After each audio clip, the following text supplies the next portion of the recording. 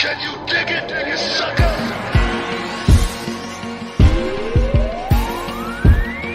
Talk about this week again. We were talking about SummerSlam 2020. It's going to be taking place in the WWE Thunderdome. And I want to pull up the card here. Here it is right now. What stands out to you, Book? What match are you most looking forward to on the 8 announced matches that we have for this Sunday's SummerSlam? The one I'm most interested in, believe it or not, is Dominik versus Seth Rollins. Yeah. And the reason why I just want to see, I want to see this kid finally perform. I want to see exactly what he's got, because I know I was one of the people that wanted to work with Dominik. I mean, I know he's supposed to come through reality of wrestling. I don't know what happens, but things happen. And I didn't get a chance to, get my hands on him or anything like that. Just to work with him to, give him certain little bitty, certain little points as far as how to go out there and make yourself look and feel more like a star when you're performing, as well as, how do you make how do you make the fans feel a certain way when you want them to, what kind of emotion are you working on? And so that's what I like to work with when I get a young guy like a Dominik. And I know he's had good training. I do know that, but I want to see this kid get in the ring and show me something. I remember one of my kids named by the name of Gustavo Mendoza. He didn't look like he was going to be the best worker or anything like that. He sat on the sideline for a long time, and then when Gustavo finally got his chance, he showed me something, and he stayed in the ring from that day forward, and he became reality of wrestling champ for a full year straight. Nobody can beat him just because his psychology and his mindset was so far beyond most of the guys that were in the locker room. So that's what I want to see from Dominik. Even though still being a young kid, he can go out there and show me some little bitty traits that going to tell me this kid is going to be just as good or better than the old man. So that's what I'm going to be looking for in this pay-per-view more than anything. I was thinking about this, and Dominik, there have been people who've made their debuts in WWE in the ring on a big platform. Some of the notable ones to me, like recently, remember we didn't see Fandango at all, and then he has a match with Jericho at WrestleMania. But it's still, Fandango had been around for a minute. He'd been working, under different names and on SmackDown, Velocity, whatever. I can't remember a guy who was coming in who wasn't a famous person prior. We're not talking about Tyson Fury or Cain Velasquez or anybody like that, who wasn't famous prior in a different sport or entertainment field, who's coming into WWE and having his first match against a top guy who's a former champion at the second biggest event of the year. I don't think that's ever happened before. And for Dominik, do you think that he is feeling just a massive amount of pressure to go out there and perform in his first match? Of course. Yeah. Of course, it's something that he's going to be thinking about. It's something that's in his head right now, knowing that, man, I'm going to go out here and make my, worldwide television debut in front of the world. Couldn't have a better person in the ring working with, I think, other than Seth Rollins. I know Seth knows his job, but this is going to be one of those things to where this kid's got to go out there and perform. And the thing is, he's going to be performing without a net.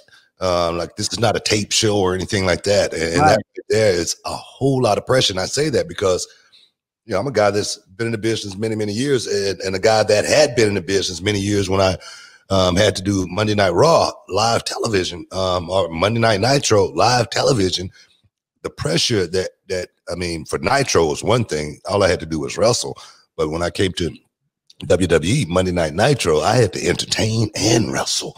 And that's what Dominik is right now. He's going to have to go out in that ring. And of course, the wrestling has to be there, but he's going to have to learn how to entertain very, very quickly. And this is no rehearsal or anything like that. No. This is the real deal. And I'm looking to see exactly how far Dominik Mysterio has come over these last couple of years. It's just as far as being able to go out there in the ring and being able to manage. I'm not looking for Dominik to be a general in the ring or anything like that, but he definitely have to be a private first class in order to be able to understand what's going on. I think that you 100% summed it up perfect there, because I don't think that there's any other art form out there that doesn't have a proper rehearsal before a big show, right? You might talk through what you're going to do tonight, but you're not going to go out there and do the match 100% all the way through, full contact, and then go out there and do it a second time. You got one shot. Even Saturday Night Live, they have a full dress rehearsal with an audience before they go live, and they cut stuff out and change things last minute. I can't even imagine. And I'm not trying to add any pressure to Dominik. I'm sure he's got a lot, but just the pressure to perform.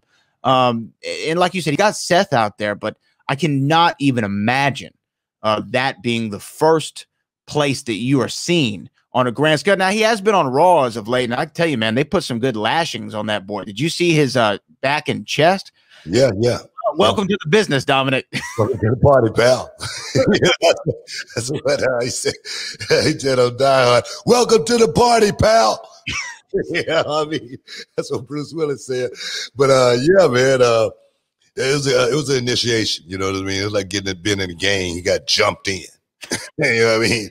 And he had all the bumps and bruises to show for it. But the kid went out there and he took it like a man.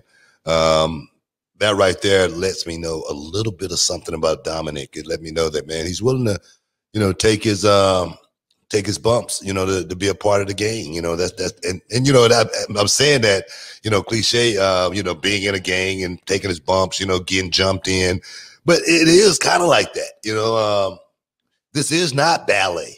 And for someone who saw the beating of Dominik and think that this is, you know, some fake sport and that they can go out there and do the same thing, all you got to do is try it at home. No, but don't try it at home. Definitely don't that. Now, the last time, I could be wrong, but the last time that we saw Dominik Mysterio at SummerSlam, do you know when that was, Book? No. So this was the last time that we saw Dominik Mysterio at SummerSlam in WWE. The custody of Dominik ladder match that happened at SummerSlam, I believe, 05, between Rey Mysterio and Eddie Guerrero. Look at Dominik there. And 15 years later, he's going to be taking on Seth Rollins. That was the last time we saw Dominik at SummerSlam. Man, it's amazing. It's amazing. Like I say, this kid is he's in a hell of a position. He's got huge footsteps to follow. And that right there is definitely something I know he's willing and up to the job to go out there and try to be able to pull off, because as a kid, you know, this is not anything new to Dominik or anything like that. But as far as trying to live up to that legacy of his dad, I'm sure that's something that's going to always be in the back of his mind. But there again, you look at this photo 15 years ago. I always say something. You know, preparation is the only luck you're ever going to have. And this kid has been preparing for this moment for a very, very long time. I remember my first pay-per-view myself, being a green kid, only 2 years into the business. And Dominik been around it a whole lot longer than I have. 2 years into the business, I was making my walk here in Houston, Texas, and War Games in the main event with, you know, Sid Vicious and Big Van Vader. And the Big Van Vader, he asked me the same question that a lot of people are going to be asking Dominik. And that question was, do you really think that you're ready for this moment? And my answer to Big Van Vader then was, man, I've been preparing for this for the last 2 years. Of course, I'm ready. And I went out on that night and proved that I was ready to be in that position. And I'm sure Dominik is, you know, no different. I'm sure he's been preparing, you know, highly anticipating this moment right here that's to come. So I'm looking forward to seeing, you know, this kid go out and do well. Yeah.